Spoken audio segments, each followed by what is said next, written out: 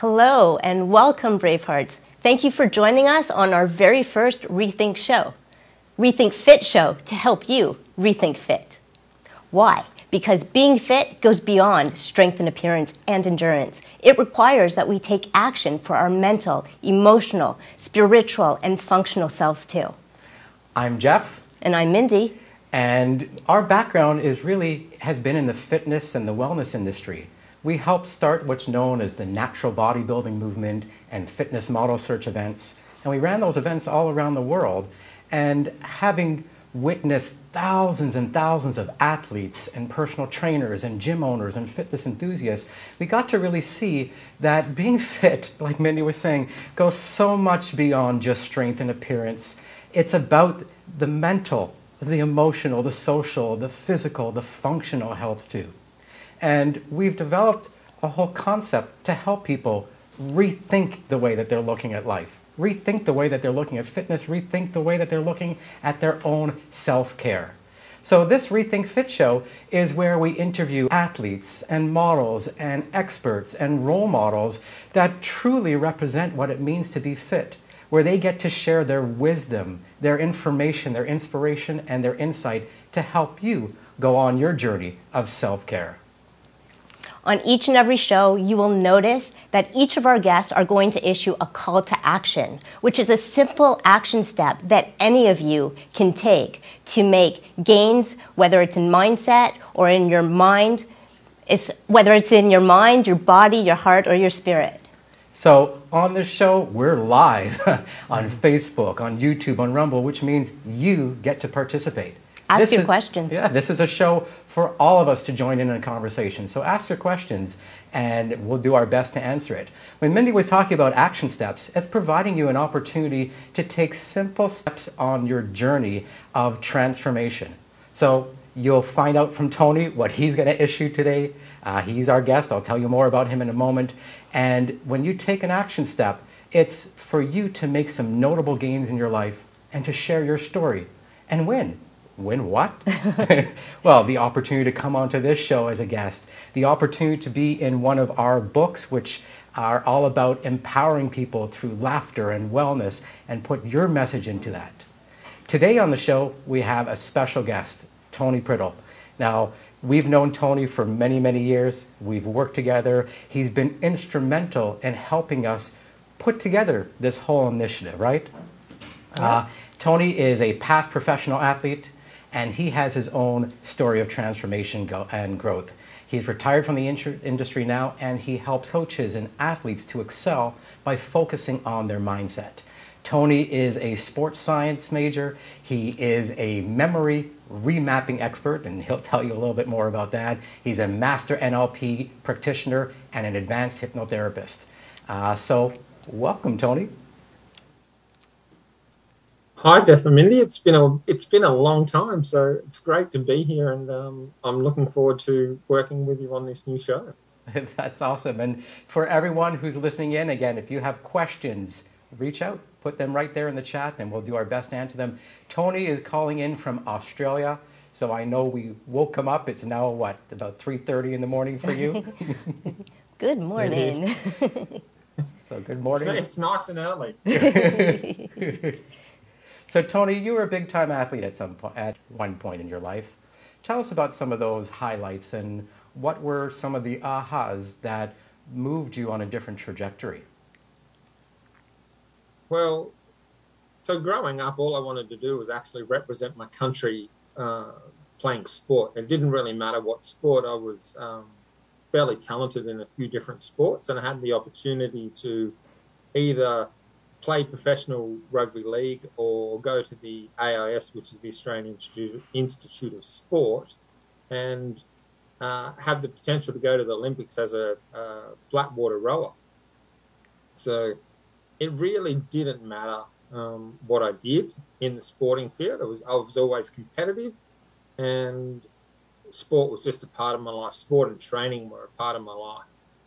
So the opportunity to get paid to run around a sporting field was a dream come true for me. it was literally something I dreamed about all my life, and something that I pursued, and something I was very good at. However, I don't believe I achieved my full potential. And this is one of the reasons I'm here today, is because I think I've found a way that we can actually access our true potential in anything we're trying to be great at, or trying to be good at. Our lives, and what I've worked out, the biggest aha moment I've had is that our mind is as important to train as our physical body. Absolutely. And what do you mean by that? Well, in the last 10 years, in working with people with their minds, and the education I've given myself over that time, I've worked out a lot of different things that I just didn't get told or wasn't educated on as an athlete. So we got hours and hours of the physical training to basically play a sport, but we didn't get taught any of the other skills like confidence, self-belief, self-love, how to deal with emotions, how to literally cope with other aspects of life. Because as a 18-year-old leaving a town of 3,000 people, going to the biggest city in the country, going to study at university, and being thrown into the biggest, or one of the two biggest sports in the country, there's a lot of stuff that goes along with that. We're talking about media, fame, the benefits that come with that, money, and there is no education. You're virtually thrown to the wolves. You either sink or you swim. You either get it or you don't. And well, I'm sure you'd see it over there in the States and Canada and whatnot, that a lot of athletes, especially professional athletes, go off the rails and can't handle certain situations that they find themselves in. And that's basically a mental skill. Yeah, absolutely. I mean, we saw that so much in the fitness world. You know, someone who, there'd be cases where someone was a first-time athlete, right? And they would win an event, and all of a sudden the media is directly in their face. There's sponsors, wanting to sign them, and they get this huge attention. And like you're saying, if you're not prepared for that mentally or emotionally, it could either propel you into a situation where you're acting as someone who you're not, or it goes in a downward spiral. But either way, that individual, what we found, wasn't coming from a place of authenticity, because they were just, like you're saying, just thrown into something brand new. Suddenly they're a superstar, whereas like the day before they were just a regular person. But being a superstar, they felt they had to act like that, and it suddenly wasn't them, and there was a disconnect. So there was no mindset training. Yeah, well, this is the whole. One of my passions is actually to try to find out what we're really capable of, and the mind-body connection is so important to that. And if we can understand a few basic things about ourselves and some basic stuff about how our mind works, and well, it's not too basic, because it is not taught in the mainstream, and we can. I think there's a lot more actual genetic potential we'll be able to access if we can understand and get our mind in the right place, because there's a big connection between how you feel. So just recovery, for example, big connection with how you feel and whether you're going to be recovering or not in between the training sessions. So one of the biggest things that you could think of in professional sport or bodybuilding, or even in general life, even at work, if you're not recovering in between and don't give yourself a chance to recover, you're just going to slowly pull your body apart. And that's going to lead down the track to injuries and, you know, probably chronic illness. It would be another thing in the general population world of being in constant stress through not being able to control the mental and emotional aspect of what you're actually dealing with. Yes, yeah. Where your mind goes, your body follows. So that's exactly correct. So what did you notice that allowed you as an athlete to suddenly realize that training your mind is also important? Well, the sad thing about that is I didn't actually get to do that as an athlete. I only found out at 40 that I could actually change my mind. I've been interested in self-help like virtually all my life because I've wanted to be the best I can be. However, I didn't find anything that worked to make a significant change in my ability to cope in the world until I was in my 40s. So as an athlete, I basically had 6 years playing at professional level, and then my body actually broke and I had 2 years out of the sport.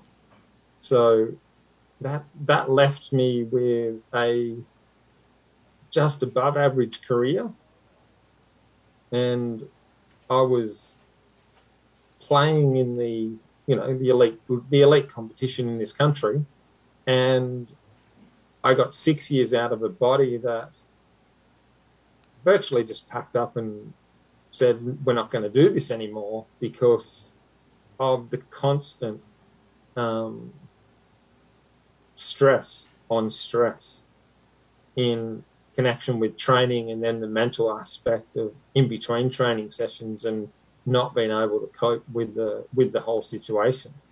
So the aha moment didn't come when I was an athlete. The aha moment came when I was 40 to 45 and worked out that your mind can be changed, and it can be changed permanently if you have the ability and the skills to understand how it works, why it works like it does, and then how to change it. Yeah, I mean, even from the comments that I'm seeing people put up about how powerful your thoughts are and how much of an influence that has to you and everyone around you. You know, I remember when we were running the events, at that time, our focus was really on the body. That's what we knew, and that's what we knew to share. In fact, a slogan that we had was eat, sleep, train, repeat, compete, right? Yep. And there was nothing even to share. The sleep part was you had to take that day of rest. But for most, that was just, okay, I'm just not going to work out today. There was no emphasis on what to do in that time to keep yourself mentally prepared. From the fitness world, a lot of the athletes understood the visualization aspect, although they may not have recognized that as the word, right? They just knew, okay, picture yourself on stage, picture what you want to make your body and create it and build it. But they had no understanding of the other energy force that they had available to them if they were to tap in. Just like you saying, during your athletic career, you didn't know that part. It was after. So I think that's so key. So if you were to look back in the industry, and I know now you help to train coaches and you help teams to understand what they need to put into play. So what specifically are you putting into their awareness, and how would you, if you were to look at, you know, you're sitting at the top of the sports world, and now you want to inject a new level of awareness and education, what would you tell them? Well, my whole program starts with one question, and that's tell me who you are. Because if you don't know who you are, or more importantly, know who you're not or what you're not, you then don't have any flexibility, because the question revolves around you being able to disassociate from, well, essentially our emotions. Because our emotions are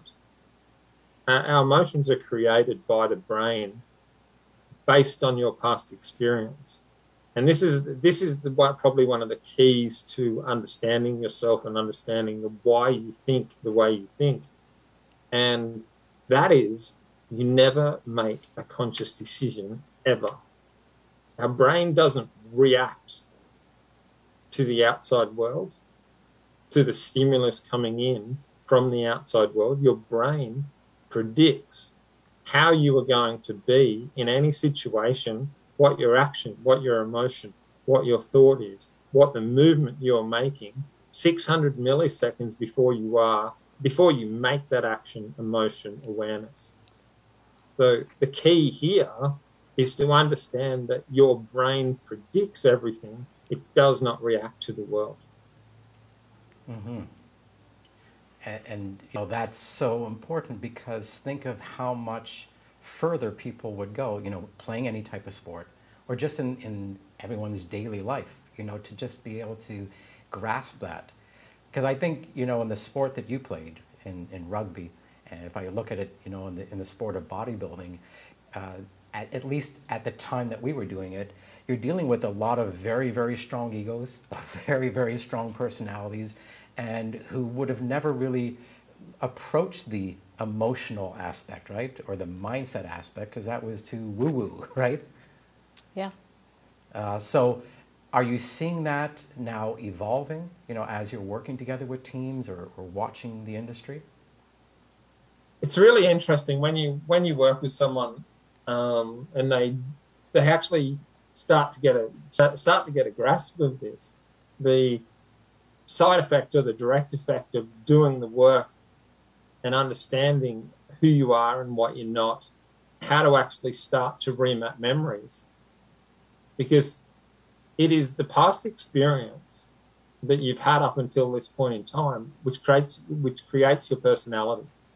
So, and understanding what your personality is the software that's been written from the time you're born till now that gives you the ability to interact with the incoming stimulus, because the incoming stimulus that's coming through your five senses is irrelevant until you make it relevant via your past experience. And what does that make sense, guys? It does, but can you expand and elaborate on what you mean by making it relevant? Yeah, and just before that, just anyone who has any questions, we are live on Facebook and YouTube and Rumble. If you have any questions, put them up in the chat. We'll see how we could get to those answers. But yeah, go ahead, Tony. So you've heard of the word perception, right? So it's the way you perceive the information coming in.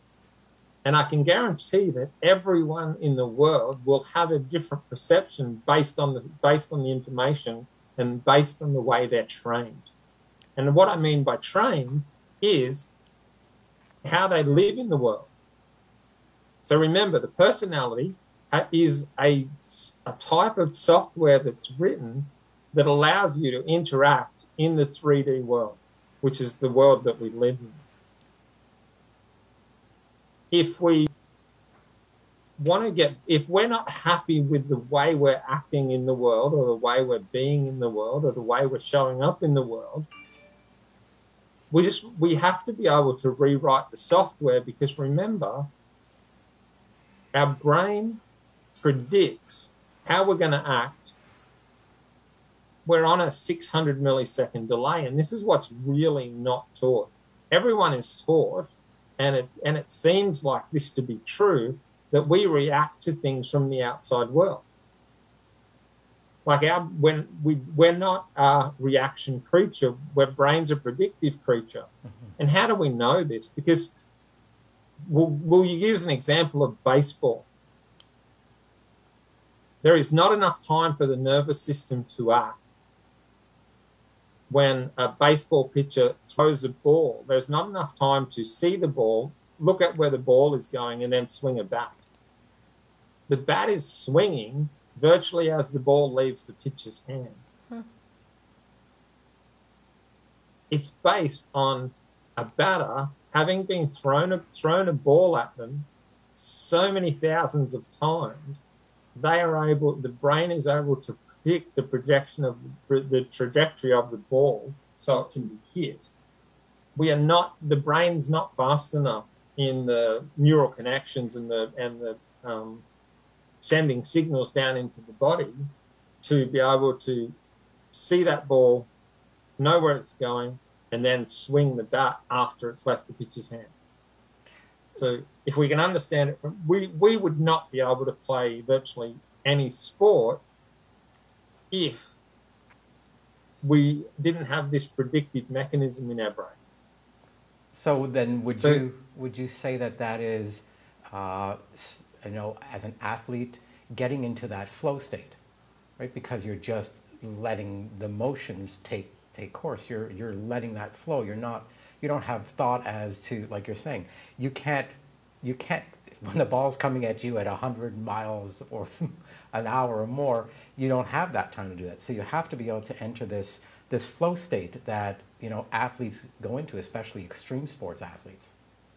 Yeah, flow states are a brainwave state, which is really it's really interesting that in a regular beta brainwave state, which is what we're sitting and talking in now, our brain's processing about 2,000 bits per second.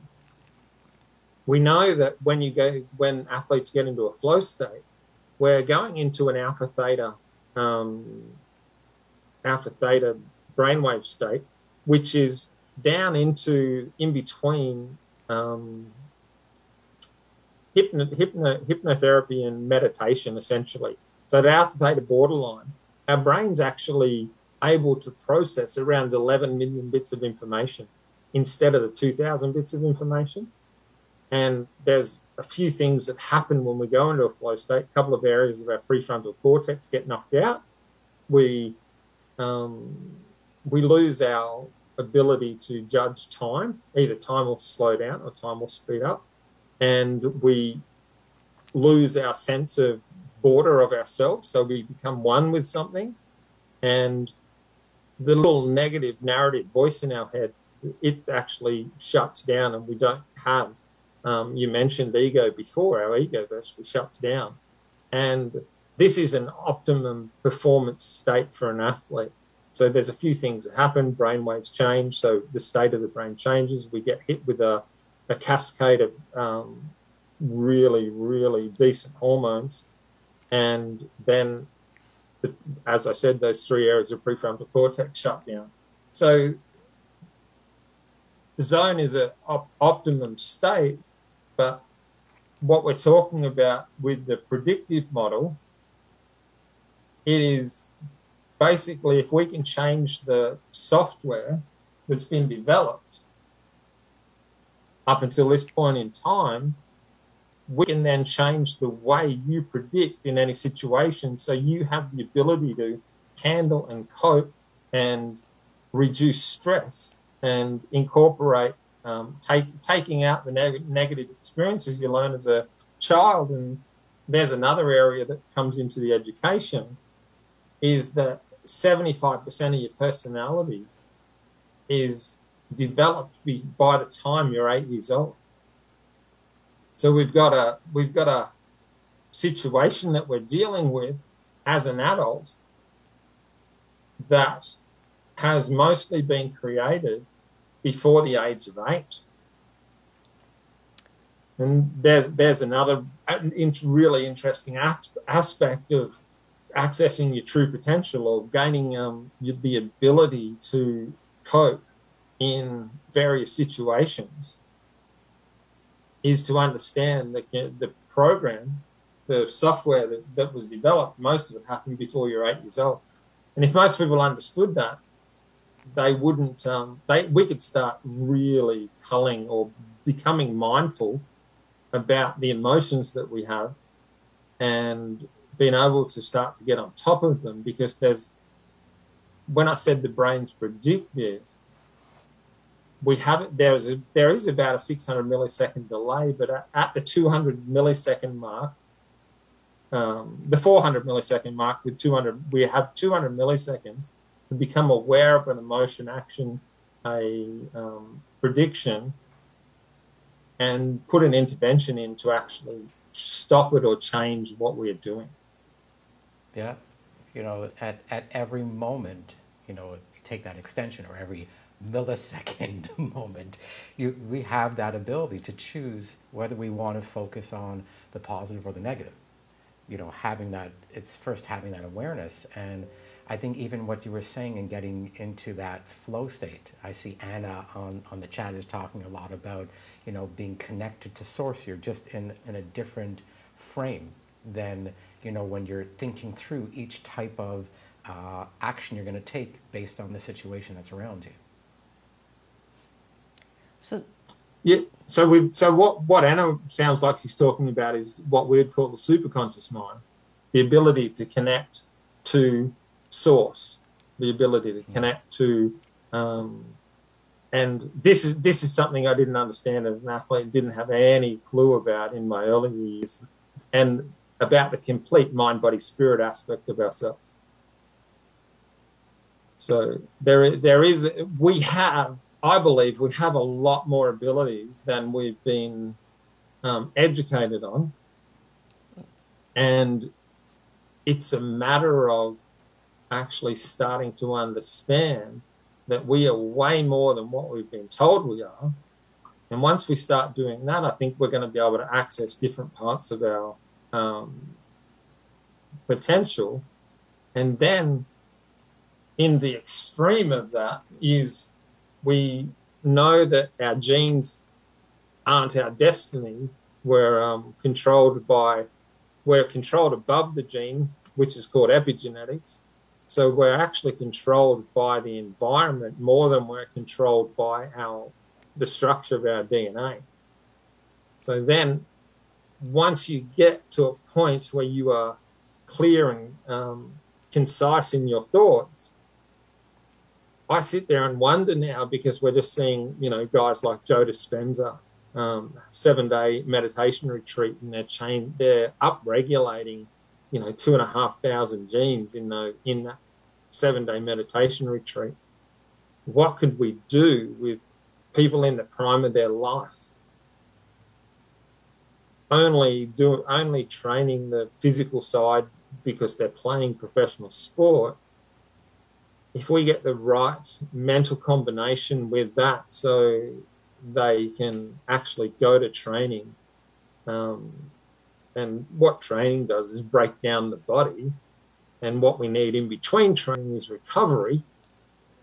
And this goes for everyone, doesn't matter if you're a business person, artist, athlete. We have a sympathetic nervous system and a parasympathetic nervous system. A sympathetic nervous system is the fight or flight side of things, and we have a parasympathetic, which is the rest and relaxation. I sit there and go, well, we don't need, for athletes, stress, which is physical training, on stress, which can be mental. And we're the only creature that virtually has a brain that can create stress or create the sympathetic nervous system without doing any physical activity. So we create a lot of our own problems because we are constantly stressed. And this is what I found when I was an athlete. 6 years of constantly pushing my body on the red line to be a professional athlete, and 6 years of not really mentally coping with everything that goes along with that, I combined stress on stress. I can imagine what my body could have done if I had this only one stress, which was the physical stress, and was able to recover in other situations. And now I understand elevated emotions and being in elevated emotions for long periods of time, what that could have done to the expressions, what genes could have been expressed back in the day to elevate my physical performance. So what is the key in changing someone's software and elevating their emotions? Good. Well, the first key is to understand that you are not an emotion. So this is where who am I comes into play, because we tend to just go, well, this is who I am. This is what's got me here. So this is just who I am. So one is to understand, and your emotions really just tell you how your brain's predicted this particular event. So one of the keys is to understand that, one, you're not an emotion. Two, is this emotion the way I need to or I want to feel in this situation? So there's a couple of questions you can ask yourself. Am I this emotion?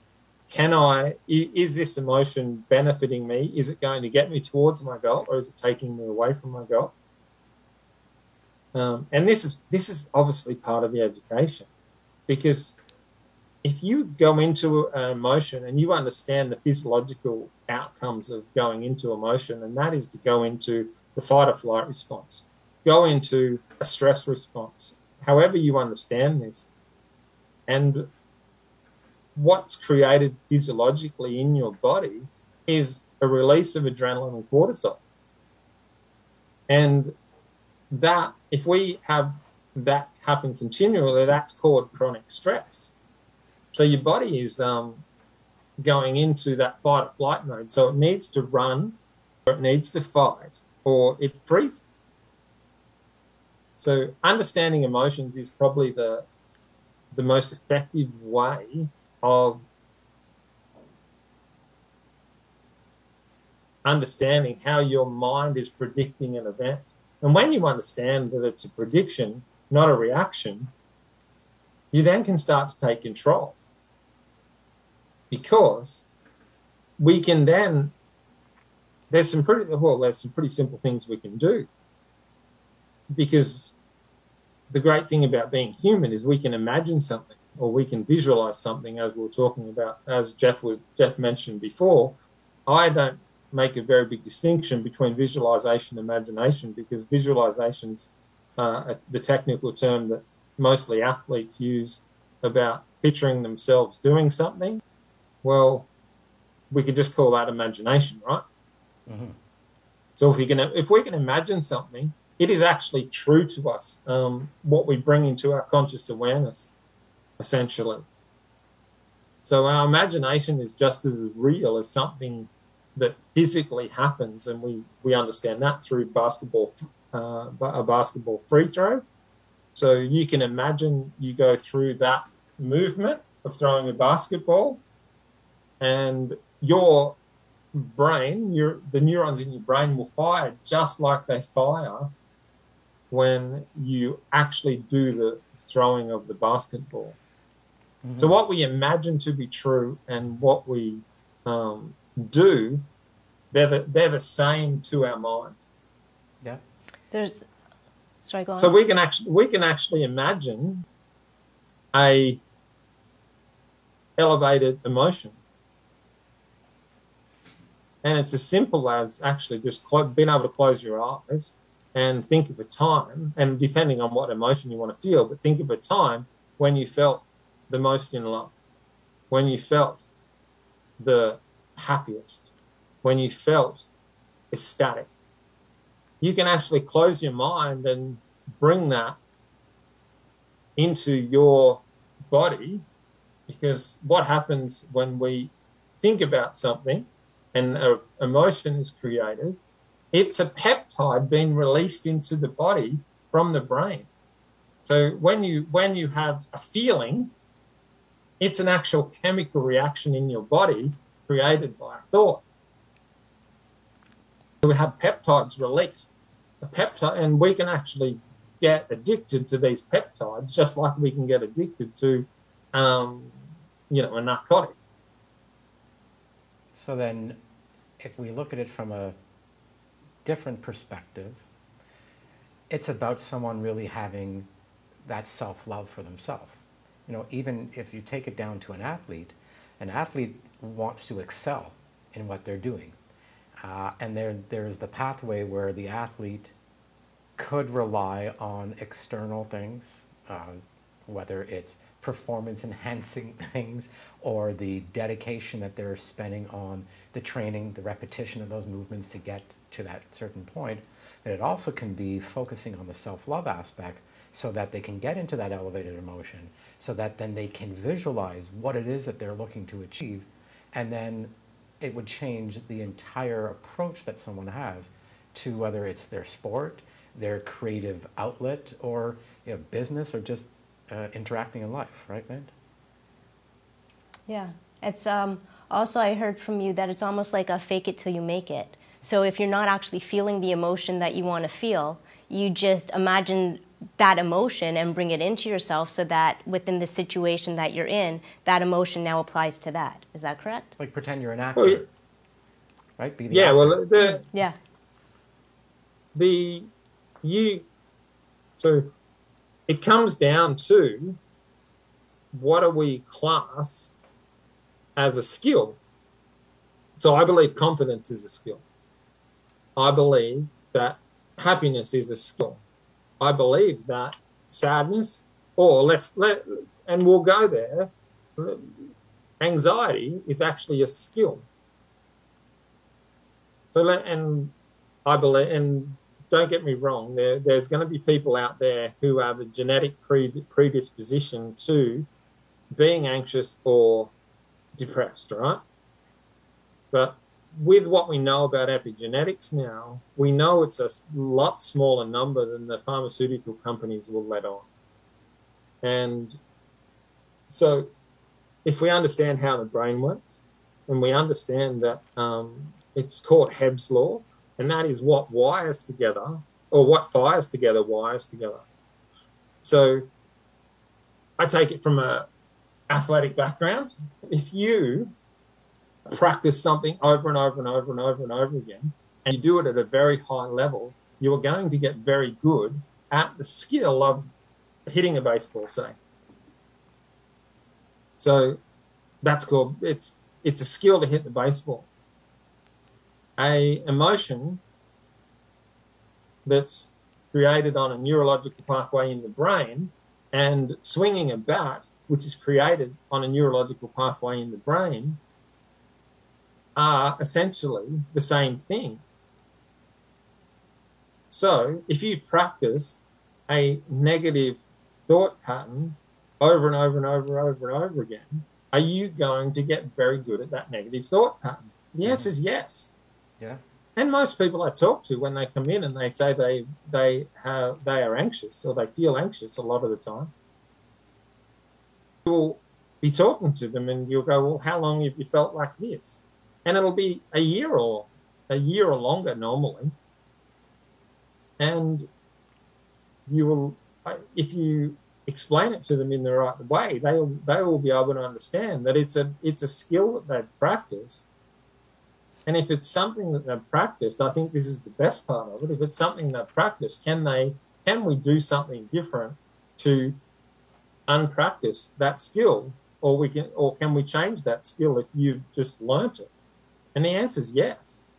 Mm-hmm. So we can change the way someone swings a bat physically. We can change the way your thoughts are directed in an emotional context. There's really no difference. So that's why I talk about these things as skills. Probably the biggest issue here is that if 75% of your personality is created by the time you're 8 years old, the software that's been written is, most of the software that's been written is normally before you're 8 years old. So we've got people all over the world now acting like 8-year-olds and I think a lot of people will be able to relate to this. Have you thrown a tantrum that seems ridiculous in a particular moment after the event? And I can bet most people will say that they have. Mm-hmm. So we're looking at an 8-year-old in action, or 8 and under-year-old in action, because the mind doesn't understand the period of time. The mind has a program that's written, and this is how I'm going to act with the stimulus coming in, and how I felt, how my body felt at the moment in time. The brain makes a prediction on how you're going to act. And we call this program ourselves. We think it's us. It's actually not us. It's just a program. So then, when people start to get these aspects of this aspect of the training, the education and training, we can start to let go of past actions, so we can create exactly what we want to be able to do in the future. So essentially, you're saying that somebody can change their personality. Absolutely. You tell me now if your personality was the same at 20 than it is now. Nope. No, I mean, and this is what people think that it's just, this is fixed. It's like if you got an app on your phone and it's not doing the thing that you want it to do, what are you going to do? Are you going to put up with it? Or are you going to get a new app? You're going to find one that actually works for you. Or you're going to upgrade the one that you have. Or you upgrade. Yeah. Well, do we see that all these apps and all these programs are constantly being upgraded all the time? Yeah. Most people haven't upgraded their app from their 8-year-old self. They've actually just, so think about it. If we have 75% of our personality done by the time you're 8 years old, and you have 25% of your personality built after that, what I find is most people add to the 25%, and that's where most self-help comes in. So we're trying to put new strategies. We're trying to build on top of a really, really solid foundation. So what I've found is if we can start to rebuild the foundation, 75% of your personality, when you start to change the things that you believed happened to you when you were a child, and I'm not saying things didn't happen. I'm not saying trauma didn't happen. What I'm saying is the way you perceive the trauma was with the ability of the ability and the capacity that mind had in that moment. As a 52-year-old man now, I have a whole bunch of different things that I can add into the memories that I had when I was younger. So then I can understand what really happened in those moments and not what I believed to happen in those moments with the capacity of consciousness that I had at the time. Yeah, so, to use the example of the programming, I remember when the internet was just starting, right? And you would log on and you would click to get your email, and then you'd go take a shower, have a coffee, have breakfast, and come back. Well, it's like as if someone is trying to interact today on like a cell phone and trying to accomplish something in today's time using that same software. I mean, it just won't work. It's like, it's the wrong language even, right? It's just, there's a disconnect. And when people are viewing the world from their model of the world, it's, well, what is their model of the world? And if their model of the world is just still trapped in that 8-year-old consciousness or awareness, then they can't take those next steps to enjoy their life or really enter into a feeling of self-love and happiness in a true sense. If we can understand emotions and where they come from and how they're produced, so they're a feeling that you have in your body through a peptide. So there's nothing really mysterious about emotions when you do that, and they don't just happen. They've actually been learned. If I can use this as this example, if we get 3-year-olds and put them into a room and there's black, white, brown, Asian, whatever's in the room, those 3-year-old kids are going to interact with each other without any bias whatsoever. There's going to be no racism. There's going to be no I'm better than because I'm a particular color, all this kind of stuff. So think about it. Racism. And think about how those kids act naturally, and we are born with nearly a blank slate, and then we're educated into the system that we're educated into. So I think our natural state is actually love and joy, and we're educated into the negative frames, the negative emotions, the negative situations. So no, go yeah. ahead. Go ahead, Tom. I was going to. So you go. You're at the other end of the world. Yeah. So if the negative emotions are actually trained in, we can train them out. Mm-hmm. And this is where I see the connection to potential, because if you look at a scale and the vibrational frequency of a particular emotion, and this can be done with, okay, guys, tell me how it feels when you're sad. What happens to the body when you feel sad? We feel heavy. We feel slow. We feel weighed down. I think everyone can relate to that. Tell me what happens to the body when we feel joy. We are light, we are energized, and we are vibrant, right? So which energy is going to be the best energy for your physical performance? Which energy is going to be the best energy to take to work every day? Which energy is going to be the best energy to be in a relationship with? Yeah, absolutely. So, that kind of ties in. Sorry, you were still going. Yeah, so we have a energy field that's like this big donut around us. The more negative emotions we feel, the more that energy is drawn into us, the more matter we become, the heavier we become, the more solid we become, and the higher the levels of emotions that we feel, the bigger that field gets around us, so the lighter we become. And that sounds really similar to what we call in spiritual terms enlightenment, right? So how do you become lighter? You feel more positive emotions. You feel more elevated emotions. It's actually quite simple when you break it down. And it has to be simple for me because I played in one of the what you would call the dumbest positions you could play in professional sport. The most physical position you can play in professional sport. So it has to be simple for me. And when you look at it like this, to become enlightened,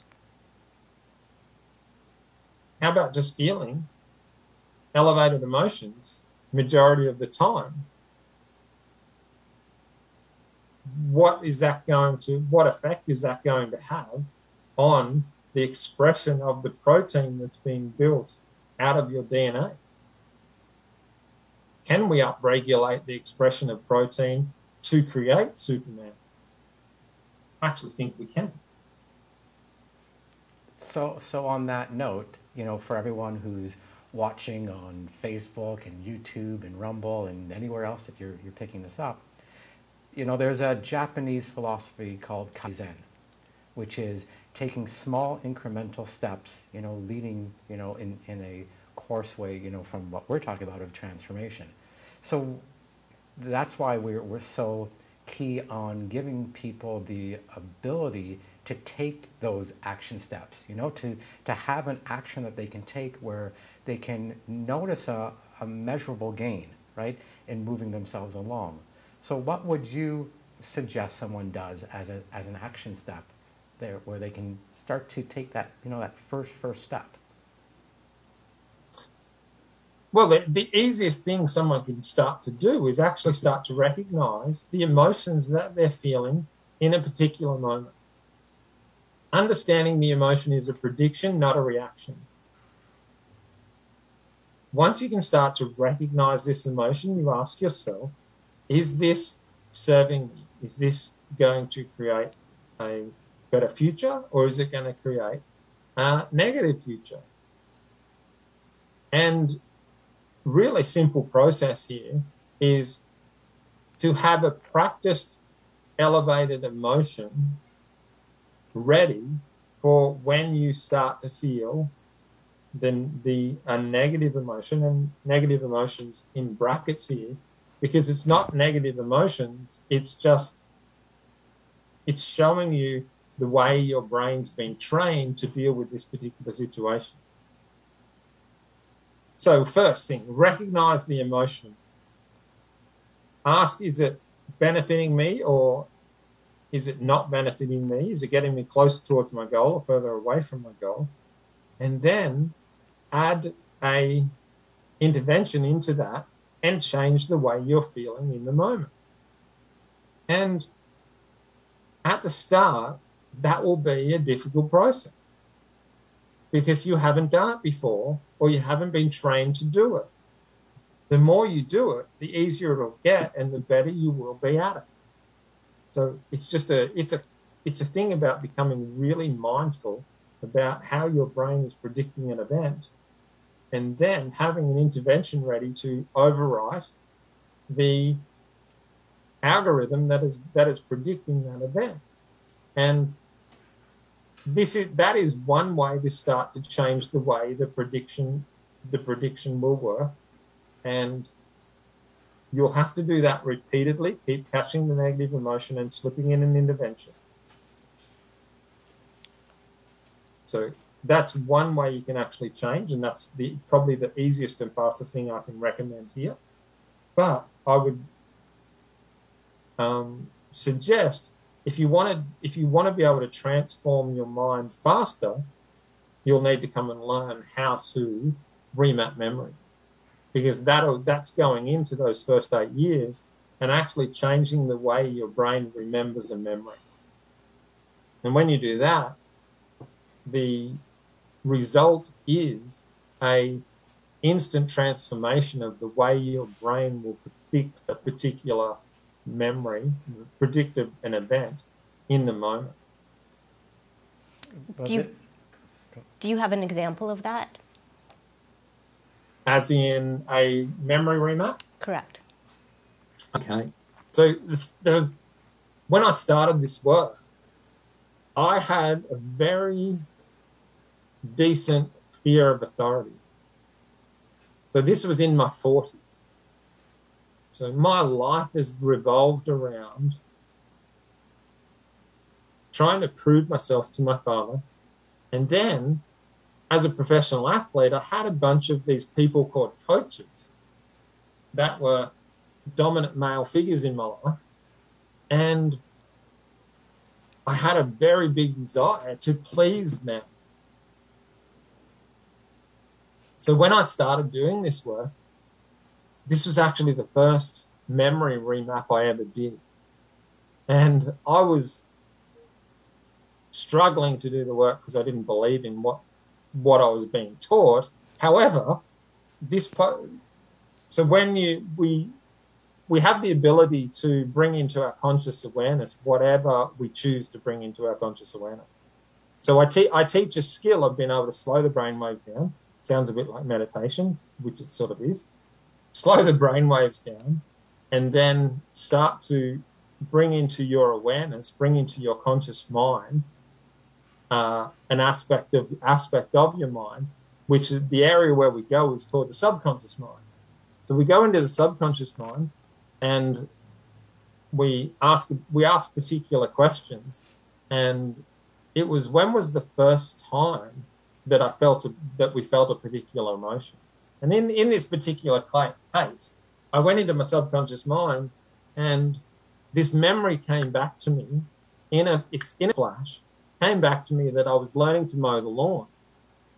And I was 6 years old and my dad was teaching me to mow the lawn from the balcony. I pushed the lawnmower down one way, turned around, come back up, and I went off the grass strip. So you know how the wheels are supposed to line up and the mower comes up? I went off that. So I left this grass strip. And my dad was a pretty grumpy dude.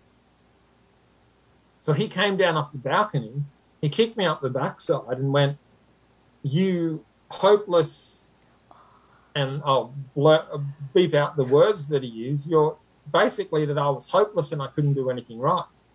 And this is when I was 6 years old.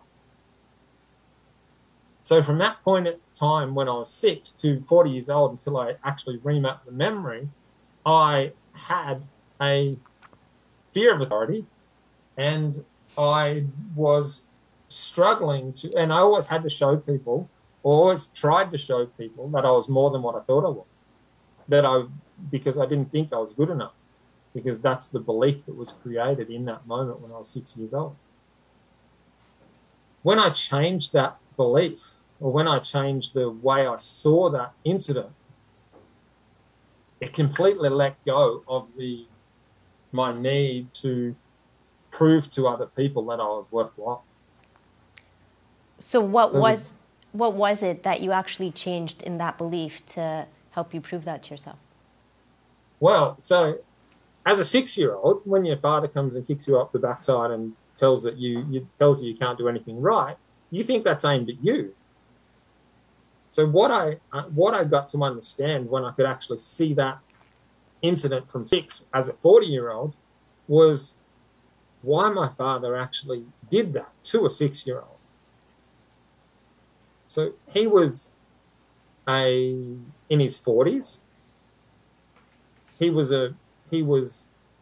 got forced into the job he was doing, which was a school teacher, by his father, because his father was a farmer, and farming was very insecure work. Working for the government was very secure. My dad wanted to be a farmer.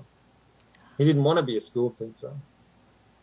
And he had a wife and 3 kids, and he was bored with his life. So he was feeling frustrated because he was showing this kid how to mow the lawn and he couldn't mow the lawn. Oh. So the 6-year-old didn't realize that dad was frustrated and he was bored, and he used to go to the pub all the time to alter his state, to drink away, to try to get out of his head so he could deal with the life that he was given. And don't get me wrong, it wasn't a bad life.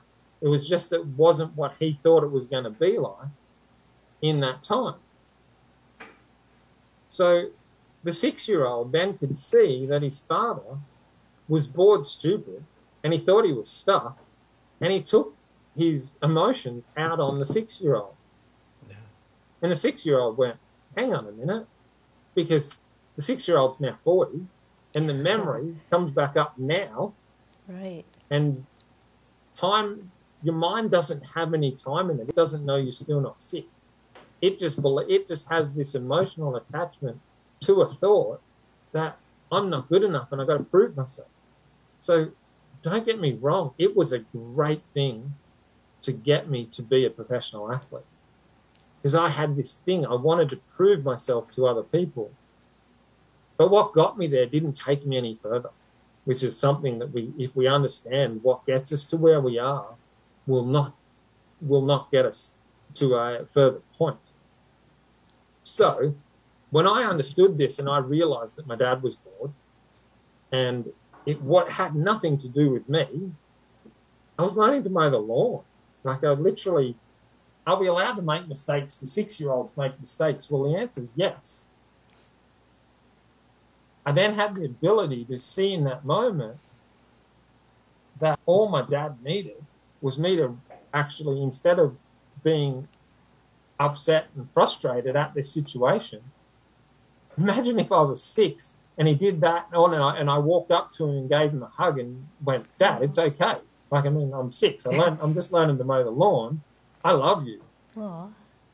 The whole thing would have just turned him, and it would have changed me, right? I wouldn't have got into that state. Yeah. The way you remember a memory is the way you remember the memory forever then.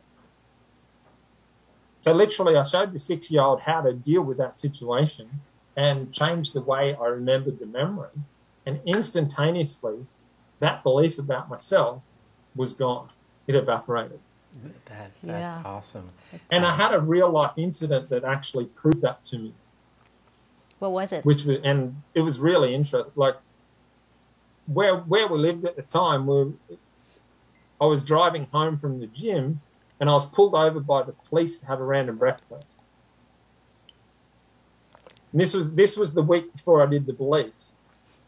And I'm not, like I said, I wasn't real good with authority, so I needed to prove myself to people. So in the breath test, the police officer came up, did the breath test, and then he asked for my license, and I was a little bit indignant about being asked for my license when I had 0 alcohol on my breath. And the police officer got very authoritarian and frustrated, and I started arguing with him, and it wasn't probably the best thing to be doing, right? You think? So, yeah, I know. Well, we now know in the last 2 years, but we won't go into that. But anyway, so with that, this was like 10 years ago. So I did the work on that weekend. The next week I was at the gym and coming home, same place, same random breath test. So same situation happened. I drove up, literally got my license out, handed out the window, said to the officer, yep, okay, blah, blah, blah. I did the random breath test, got my license back, put it in the car and drove off. And my wife at the time looked at me and went, what just happened? And I'm going, what do you mean? She went, well, remember last week and the difference to this week? There was no anxiety, no level of anything for me to want to antagonize the police officer. And there was no fear or worry in me when I drove up that second time. Wow. Wow, that's a great example. These are the things that 75% of your personality is done by the time you're 8 years old. Yeah. Imagine how much stuff is there to be remapped and how much that controls your future. Yeah. Yeah. Anna says, sorry, go on. So that just gives you one example of how that can change instantaneously change the way your brain predicts a future event. Yeah. Well, again, we're live here on YouTube and Facebook and Rumble. I see Anna's putting some questions and making some remarks. She actually says, good example. Wow, I think we all can relate in some way. Yeah. And Welsh asked, is this something that could help him? And, Welsh, I would say head over to the website, RethinkFiT.social, and click on a button that says Action Steps. And you could scroll down and you could see a little bit more detail about what Tony's talking about. Tony's website is right there, which is retranscend.net, and you can learn a little bit more. But take one of these steps. It's so important on a journey of transformation. The biggest part is just starting, is doing something that's going to move you forward in a way that's going to make you feel better. I mean, that's the ultimate outcome here. And now that people are aware that you can actually change how you're feeling and your state of mind and your personality and how you're navigating yourself through the world and how you feel about yourself, it makes sense to take Tony's call to action so that you can actually make a change within yourself so that you feel better. Yeah, and when you do, I'm not going to say if, it's when you do, and when you decide to make that decision, you'll see on the website there's a particular hashtag to use. I think it's WeTranscend. And connect with Tony. Share your story. We want to hear it too. We do. We want to hear what ahas you have, what kind of notable gains you have. Why do we want to hear it? Well, because I think that the more people who share allow more people to see that they can do it too. And of course there's prizes to be won, like coming onto the show, and sharing what your story is all about. And so many other things. But the biggest prize is you being able to have a new awareness and a new way to start to become happier and really appreciate what self-love and self-care is about. So Tony, as we're getting close to wrapping things up, and it was awesome, to have had that mind remapping that you did, and be able to change that, and to have something that the universe put in front of you 1 week apart to be able to show you that Yeah. it actually worked, that's got to be like that, I'm on the right track, right? Well, this is It's been really interesting. I've been doing this for 10 years now. And it's really hard to say where the end result is going to be, because I think the end result is always evolving, and